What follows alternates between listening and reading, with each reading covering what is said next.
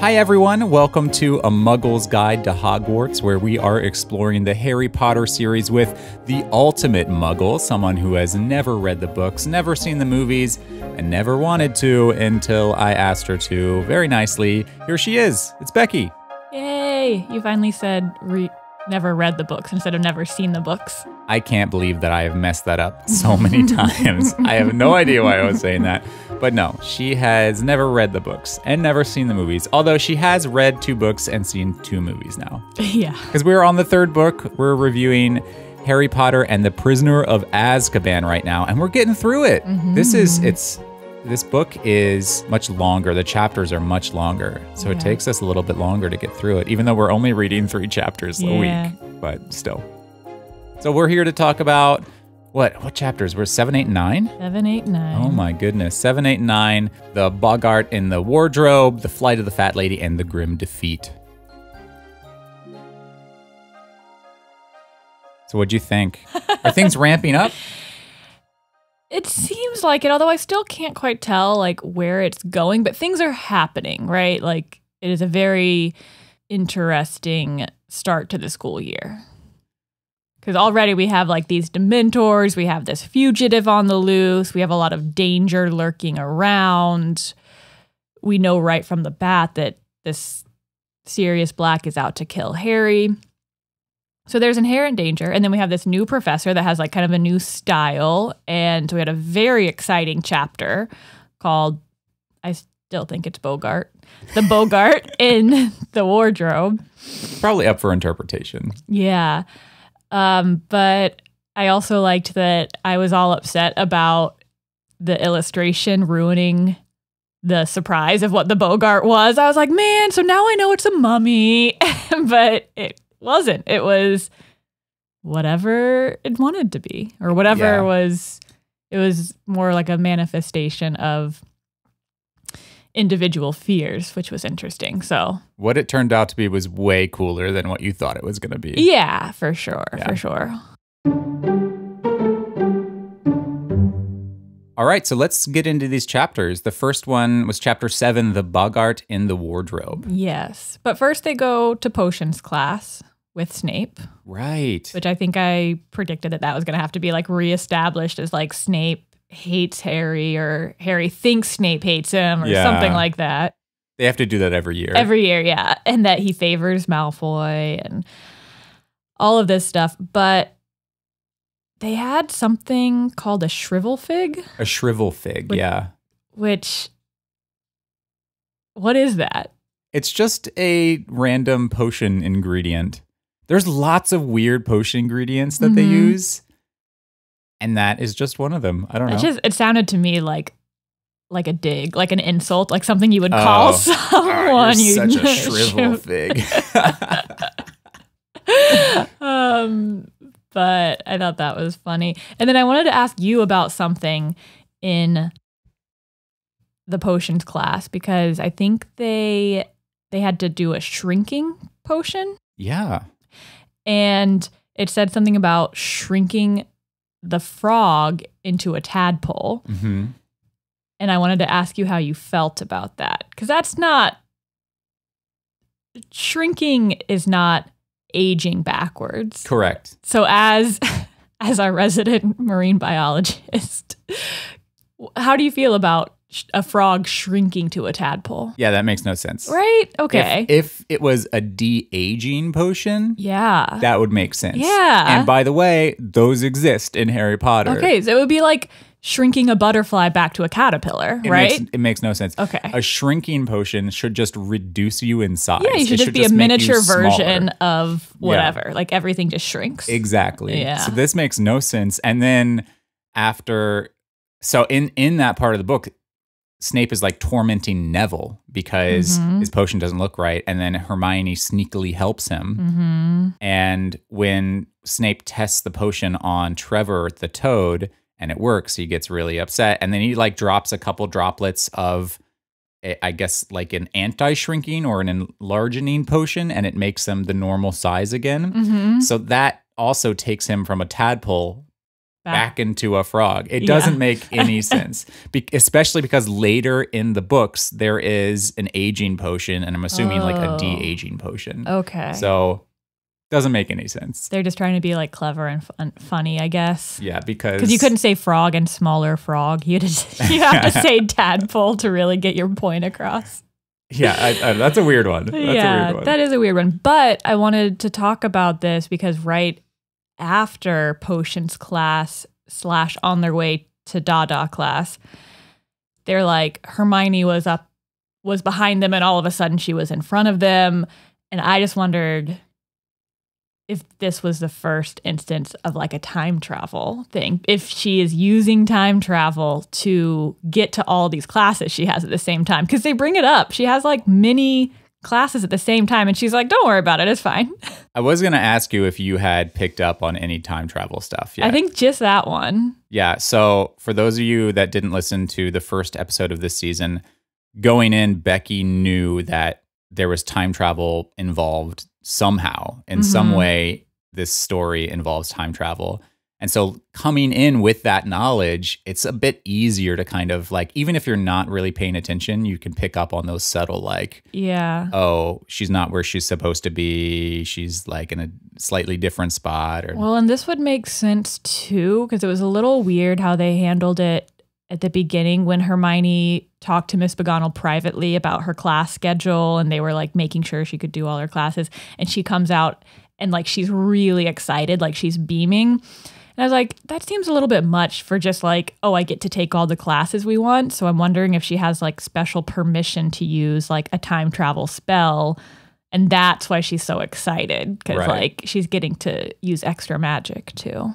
Well, I think you should definitely be on the lookout for those little hints. Yeah. Because the whole time travel thing isn't revealed until much later.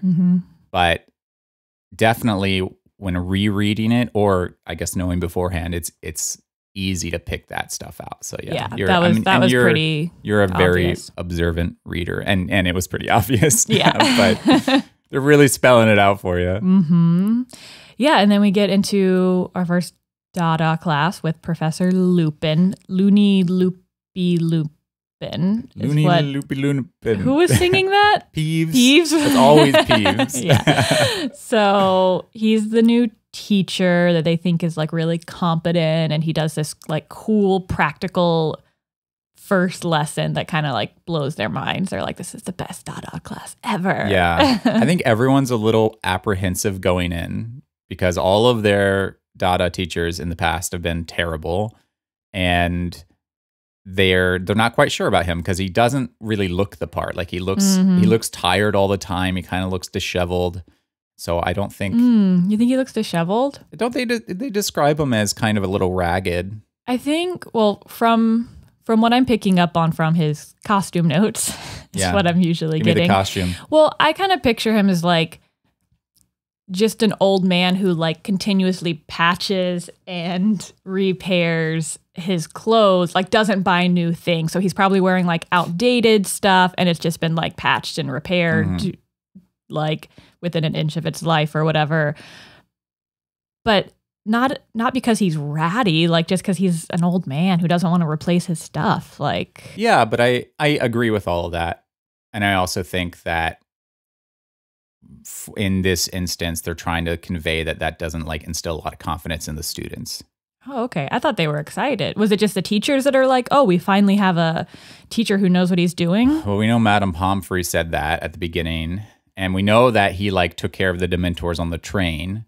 So we know he's capable. But I think it's just like going into it, the students are a little unsure because of... They haven't had good experiences. All of those things tied in. Okay. But then this amazing practical class that they have, like everyone loves him now. And they're like, he's the best teacher we've ever had. Yeah, cool professor vibes. Yeah.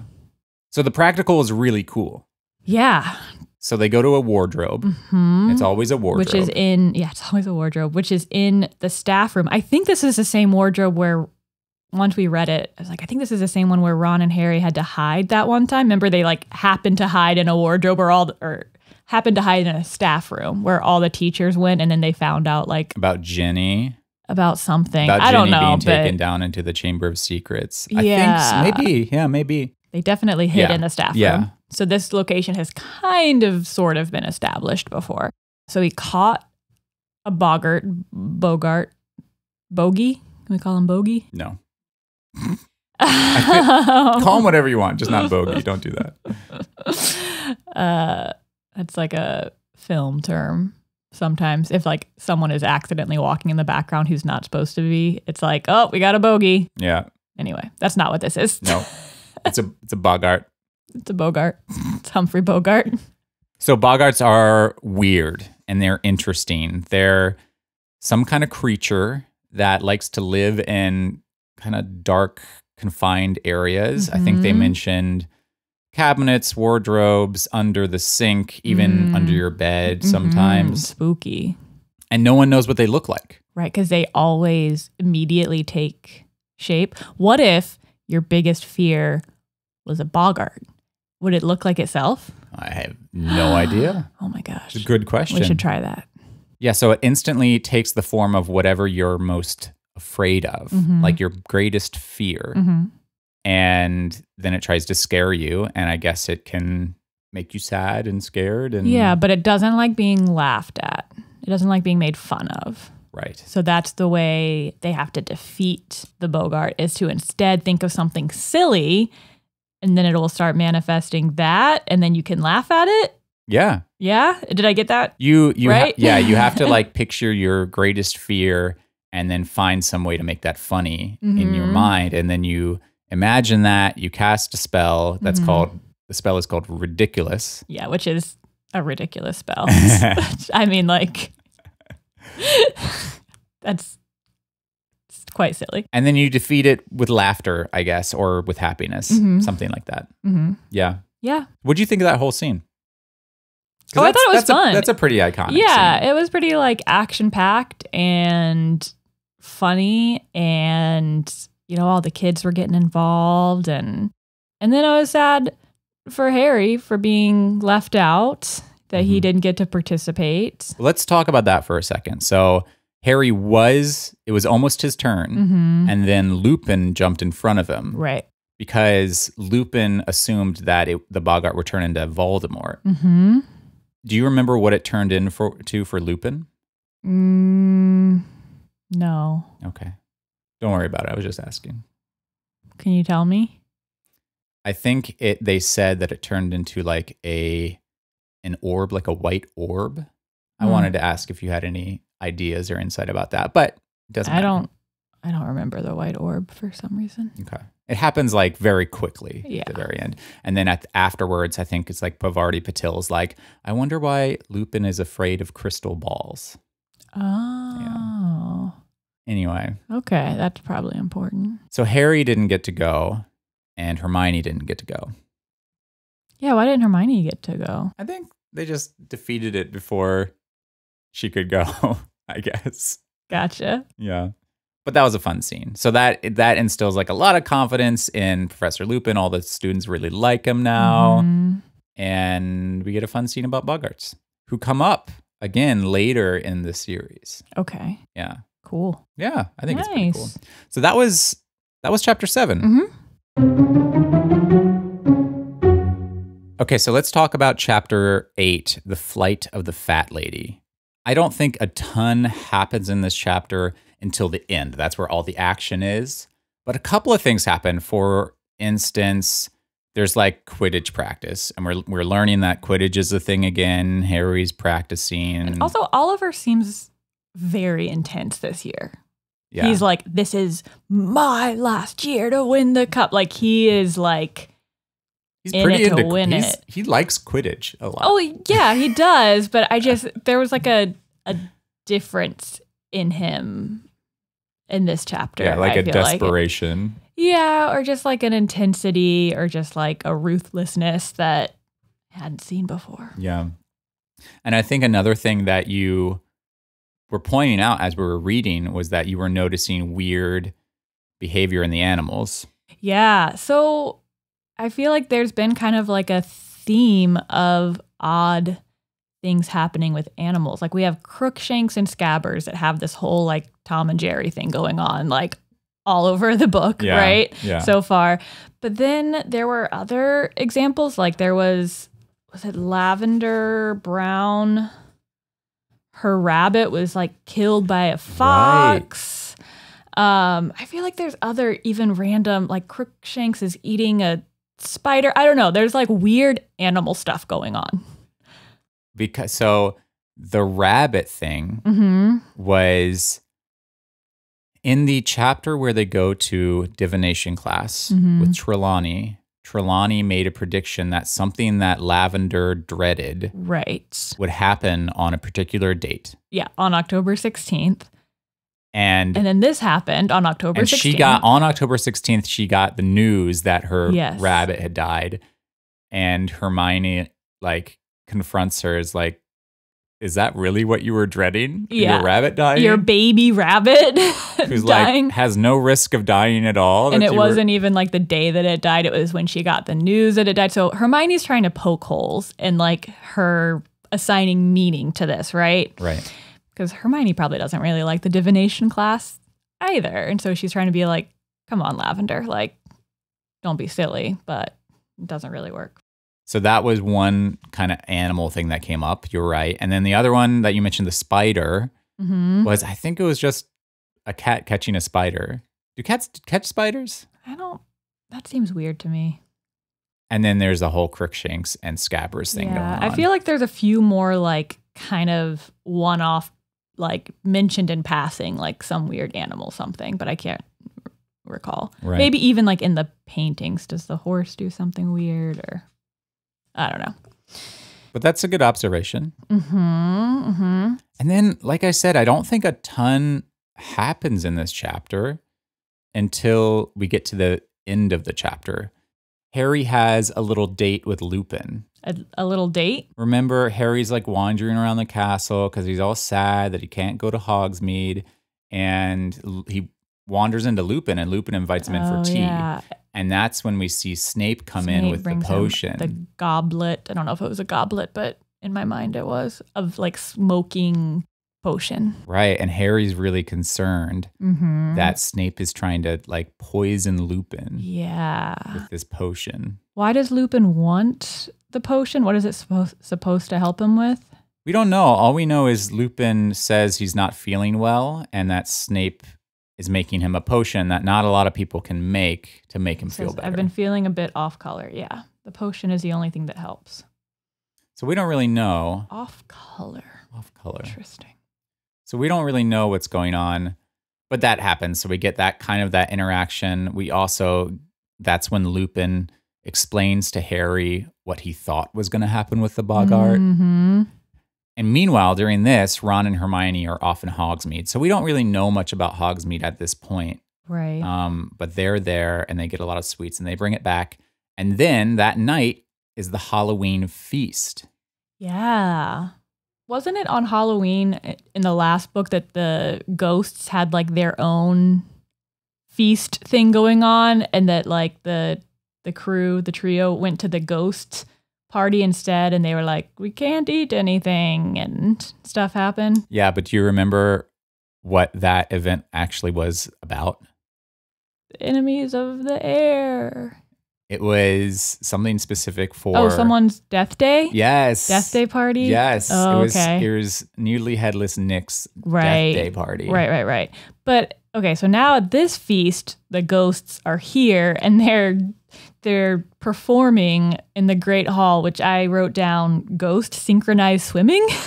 Like, it sounds like they're doing some kind of, like, synchronized dance thing in the air. I just want to mention that this is like 2 sentences at the end of like the feast where they're like, oh, and the ghosts did something silly. Yeah. Yeah. I was like, I thought the ghosts were supposed to be having their own party. What are they doing here? Well, I guess he doesn't get a death day party every year. Yeah. Every year, only when it's pertinent to the story. That must have been it was a big milestone. Maybe it was 200th death day or something. Right.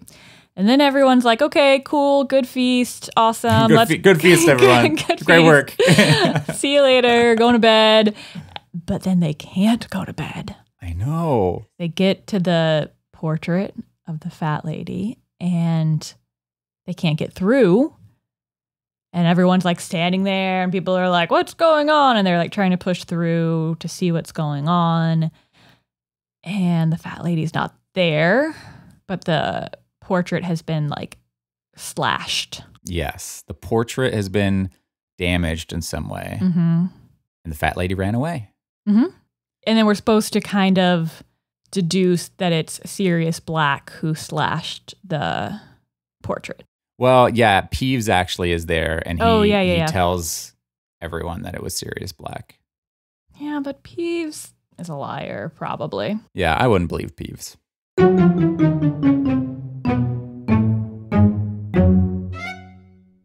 Chapter 9 is called The Grim Defeat. And this is where we learn a little bit more about what was going on with Sirius Black. So Dumbledore shows up and he's like, everyone go to the Great Hall. We're all going to sleep in sleeping bags Yeah, and they together. have this slumber party, which sounds really fun. But I did have like a big question about this. Okay. Because he just kind of like does some magic and then there are sleeping bags for everyone. Why does any witch or wizard have to buy anything? If you're able to just like make things appear out of thin air, why do you have to buy anything? Why are the Weasleys a super magical family? Why are they poor and why is stuff falling apart? Like if you can just make things apparate, is that the right word? Just appear. Why would you ever do anything else? It's a good question. And it's an interesting one. I don't think we have a lot of answers for it, but there are instances in the books where they bring up laws, like magical laws, like kind of like laws of nature. They're just limitations in what you're able to do with magic. And they come up very rarely in the book because this is like what people would describe as like a soft magic system. Like it doesn't really make sense, and that's not really the intention of it. There aren't like a lot of rules and regulations on how it's actually used.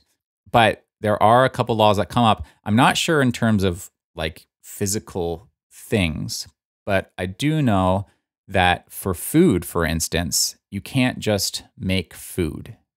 You can conjure food that has already been made. So it has to be made, but then you can like make it appear somewhere else. Gotcha. But it has to be actually made. You can't just make up food from nothing. Right. You can't just like the laws of destruction of matter still exist. But then, so maybe he's just conjuring these sleeping bags from somewhere else? So maybe, I'm not sure if that like law applies to things, to objects. Yeah. But in my head, he's got like a room somewhere in the castle full of like these sleeping bags that he needs just in case, you know? That makes a little bit more sense. But Dumbledore does that a lot where he just swishes his wand and things appear. Yeah. There are some limitations, but I don't know where they are. They're not really fully explained in the book. Right. So then they're all trying to figure out how Sirius Black got in to Hogwarts. Right. How could he be there? Because the castle's so safe and it's guarded by Dementors. So how did he get in? I don't know. Well, I do know, but you don't know. But you're not going to tell me. But who replaces the fat lady in the portrait?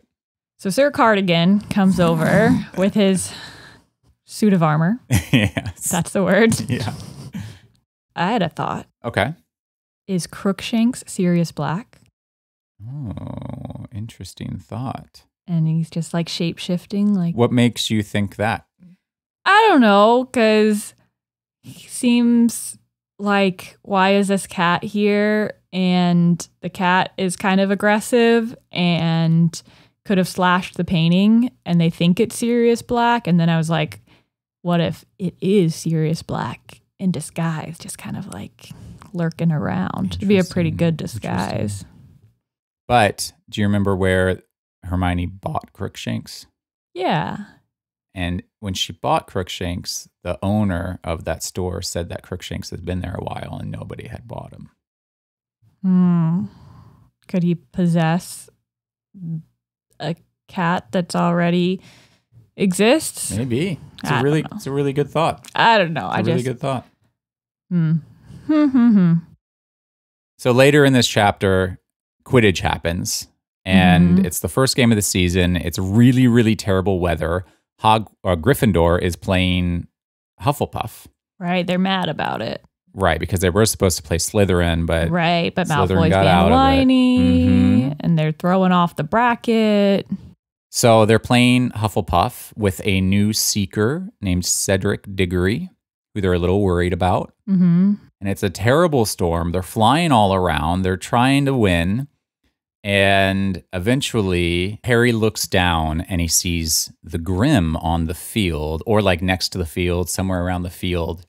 And after he sees the Grim, he gets the feeling of Dementors, right? He gets really sad. He hears that screaming. Right. And he doesn't just hear screaming. He hears like a conversation. He hears someone saying, no, not Harry. Not Harry, take me instead. Take me instead. And he hears a conversation between two voices. And then he falls off of his broom and wakes up in the hospital wing. He goes to the hospital a lot. And they learn that the Dementors came onto the field for some reason, like a ton of Dementors came on. Dumbledore saved him because he slowed his body down when he was falling. And Dumbledore made all the Dementors go away by casting some spell. And we also learned that they lost the game, which everyone's really upset about. Especially Oliver. And that Harry's broomstick got blown into the Whomping Willow and totally destroyed. Yeah, that's sad. But he's probably going to get that other one that he really wanted anyway. That they mentioned at the very beginning of the book. No. Yeah, probably. Harry doesn't get whatever the hell he wants. I wanted to talk about the Grim. Yeah. So are they using that as like the name of this physical creature, or are they using this as like the feeling associated with this creature? The Grim is the name of the omen. The omen? Yes. Okay. The Grim is an omen. But the shaggy dog and it just takes a dog. The form of a dog. Okay. So for this, like if you see a big black dog, that is the omen. That's like the omen of death, essentially. Like the black spot. So seeing that omen isn't good for Harry. That's what he's scared about. And that's what he saw even in the real world when he was catching the night bus too, right? So he saw the Grim before he got on the night bus. He saw the Grim in the tea leaves. And he saw the Grim at this game. Interesting. Right before he fell off his broom and almost died. Yeah, but he didn't. And I think that's the end of that chapter. Yeah, his poor broomstick. What's he gonna do? It'll probably be okay. Okay, I have a question for you. Okie dokie. So one of the cool things that came up in this chapter is the Boggart. And that has to do with your fear. So what do you think, if you were in front of that wardrobe, what do you think the Boggart would turn into for you? Okay, but I have like a side question about this, because does it have to be something like physical, like something that could be represented physically rather than just kind of more like a concept? Well, it's tricky. It's not really explained. I think Boggarts are supposed to take the form of your greatest fear. Right. But so if my greatest fear, well, I think this is similar for both of us because we've talked about it, is being stranded in the middle of the ocean without knowing which way to swim. Would that be my reality all of a sudden? Because it can't would it transform into the ocean? I'm confused about how that would happen. I don't think it could. Like, everyone else would have to be there too. And then I wouldn't be stranded. I'd be with everyone else. It seems to me also that the Boggart takes like physical form. Like it's a physical thing. It exists and it takes a physical form that exists in that time and space, right? And so if your fear is more conceptual or more place-based, Yeah, or like drowning. then I don't see how it could take that physical form. Right. Okay, so if it has to be a thing. Maybe it could be some type of representation of that thing, but that would probably be something that you would have to associate with it, you know? Maybe a specific physical thing that you associate with. For instance, if your fear is being in the middle of the ocean and not knowing what direction to swim, maybe it's like a compass that doesn't work, or maybe it's, I don't know, maybe it manifests some kind of feeling inside you. I don't know. It's tricky. Yeah, I think that feeling is something about like being in a tough situation and not knowing the way out. Like, you know, usually you can figure out what you can do to make things better, but in that situation, no matter what you do, there's a chance you're making it worse. Like there's a chance you're getting yourself further out into sea or whatever. I don't know what that would physically be. So... Yeah, okay, so let's pretend that it has to be some kind of physical thing. Oh, I know. Okay, what? Because I hate a particular type of movie. Some kind of like demonic child. Oh. Yeah. Yeah, okay, that'd be scary. That would be super scary. A demonic kid. Yeah, specifically a child, yeah. A demonic child. Ugh. Like an exorcist child? Yeah, probably. I haven't seen it, but yeah. Yeah, I think that's exactly what you're talking about. Okay, how would you defeat it? How would I make it silly? Yeah, what's your ridiculous spell? I think, because don't usually like weird things come out of their eyes, or like, I don't know, instead of like bats flying out of its soul, I would have to make it something like really silly and funny, like butterflies or... Flying out of its soul? Yeah, that would be really funny, right? If all these beautiful, colorful butterflies just flew out. Maybe. In the book, they describe Ron's fear as like a really giant spider. And the way he made it not scary was by taking its legs off. Yeah, and I was like, that's still kind of scary. That would be more scary to me. A spider like rolling rolling around without legs would be more scary. More unpredictable. Yeah. Oh my goodness. Okay, what about you? I don't know. Yeah, my fear is a little bit conceptual too. I also have a fear of like deep water, kind of not knowing where I am or where to go. It's not really a fear of drowning. It's just a fear, I guess, of the unknown in that kind of circumstance. Why is the water deep necessarily? Is that part of it, that like there's so much underneath you that you don't know about? I mean, you can be in the open ocean and just see black beneath you. And that's terrifying to me. Serious black? That's one of the reasons why I wanted to study marine biology in the ocean, is because I wanted to learn more about that fear. But anyway, I think that would be hard for a boggart to turn into a big black hole. You know, another thing that I really don't like, and it's like, it's kind of a fear, it's kind of like a hatred, is like, this is really weird. And so I'm sorry for everyone listening and how weird this is. I really don't like cotton balls. I really don't. They creep me out. I don't like them. They're like not my greatest fear in the world, but I wouldn't want a boggart to turn into a bunch of cotton balls, and that would be weird. Would a bunch be worse, or one giant one be worse? A bunch would be worse. A bunch, because you don't like the size of them either. The size? No, the size doesn't matter. It's the feeling I associate with cotton. Oh, I don't like that. I don't know. Then how would you make it silly? How would you make a bunch of cotton balls silly? Oh my goodness, what would I do? They would turn into snowballs, and then I'd have a snowball fight with all my friends. That's good. Yeah. You do love snowball fights. I love snowballs. That's what I would do. Great. Awesome. Okay, you ready for predictions? Yeah. Becki is now going to make predictions for the next 3 chapters of Harry Potter and the Prisoner of Azkaban, chapters 10, 11, and 12. And I'm going to give her some clues to help her out. She hasn't read any of this. She's just making it up as she goes based on what we've read so far. So I give her the chapter names. I give her the main characters within those chapters. and I give her the main places within those chapters. And if there's an interesting tidbit or interesting curio or something, some piece of information that's really handy to have, I'm going to give her that as well. Okay. So chapter 10 is called The Marauder's Map.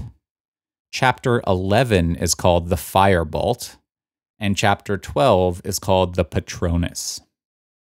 The main characters in these chapters are Harry Potter, Professor Lupin, Fred and George, Ron and Hermione, McGonagall, Flitwick, Hagrid, Cornelius Fudge, and Madame Rosmerta, Crookshanks the cat, Scabbers the rat, and Professor Trelawney. The main locations within these chapters are Lupin's office, or the Dada class, the passageway to Hogsmeade, Honeyduke's sweet shop, the Three Broomsticks, Hogwarts Christmas dinner, Dada class again, and the Gryffindor common room. That's it. That's all the information you're getting. There's no interesting tidbit or curio, except for, I guess I'll add one, the Marauder's Map. That's a pretty important one, but that's also the name of the chapter. All right, are you ready to make your predictions? Yeah, I'll try. Give it a shot. All right. So we have chapter 10, the Marauder's Map. And I think a marauder is like a criminal on the loose, like someone who's going around trying to find bad stuff to do. Isn't that like a marauder? Yeah, I think of marauders like kind of like pirates. Kind of like medieval pirate, pirate type thing. Yeah, they're bad guys, but they're like out looking for stuff to do to be bad. Yeah. Anyway, so I'm not sure if they're talking about Sirius Black, but I think maybe Professor Lupin like shows them this map in Dada class. Because I was thinking maybe it's kind of like, all those shows where like it's like you got to think like a criminal so you can catch a criminal. Oh, they're trying to get into to get inside the head of a fugitive or a marauder, when it's all kind of like related to Sirius Black or whatever. I hope the map is cool. I hope the map like does weird things or shows. Like, I hope it's not just like a paper map, but like maybe it changes or it develops or something. That would be cool. So that happens. And then, okay, so I think somehow Harry gets to go to Hogsmeade, and I think maybe he just goes. I think maybe he doesn't have permission to go because, I don't know, McGonagall was pretty clear that like he was not allowed to go. So maybe he just does it anyway. And there's a passageway to Hogsmeade. Is it like, is it underneath Hogswort? Oh, Hogswort?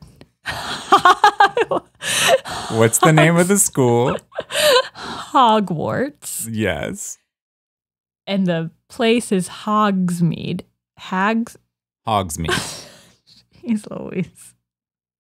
But they do both start with hogs. Yeah. I'm not crazy, right? They both start with hog, not hogs. Hogswort. It's not Hogsworts. It's Hogwarts and Hogsmeade. Remember at the beginning when I kept on spelling Hogwarts like Schwartz? Like Hogwarts with a Z. I'm trying to forget. Okay. So there's a secret tunnel passageway to Hogsmeade that's under the school, just like so much else is underneath the school. Miles and miles. Like the school must be so tiny compared to what's underneath it. Yeah. And so he goes there with Ron and Hermione and Fred and George, and they get to go to the sweet shop, and that's going to be super fun. And then they go to the Three Broomsticks, which I'm assuming is like a really cool broomstick shop.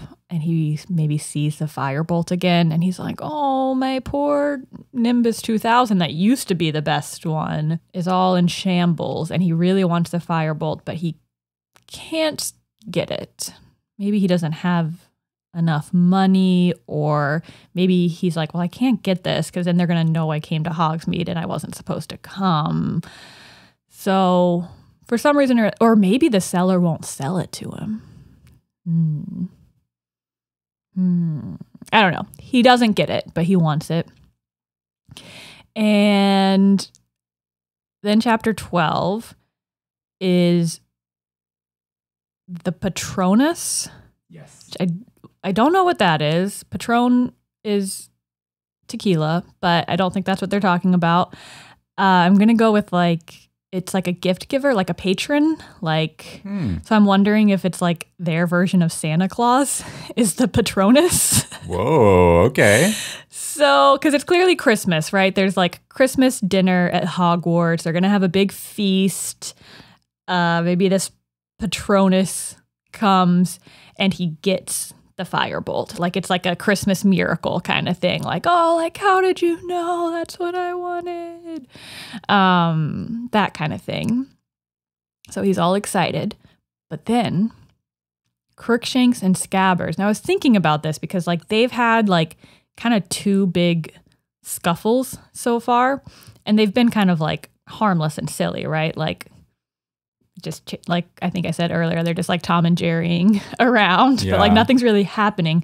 But because of the rule of threes, I feel like this time they're going to get into they're going to like cause some big ruckus or get into some big fight, and like something bad is going to happen this time. Okay. Yeah. And then Trelawney is at the Christmas dinner and sees a big bad omen. Again, maybe she has like another like big spell of like, woe is me, everyone's gonna die. And then everybody gets sent home to the Gryffindor Tower because everything's gone crazy. That's what I got. I like that. That's good. You usually only say that when I'm really far off. No. You're not really far off. I just like your ideas. Okay, They're cool. very interesting. I like them.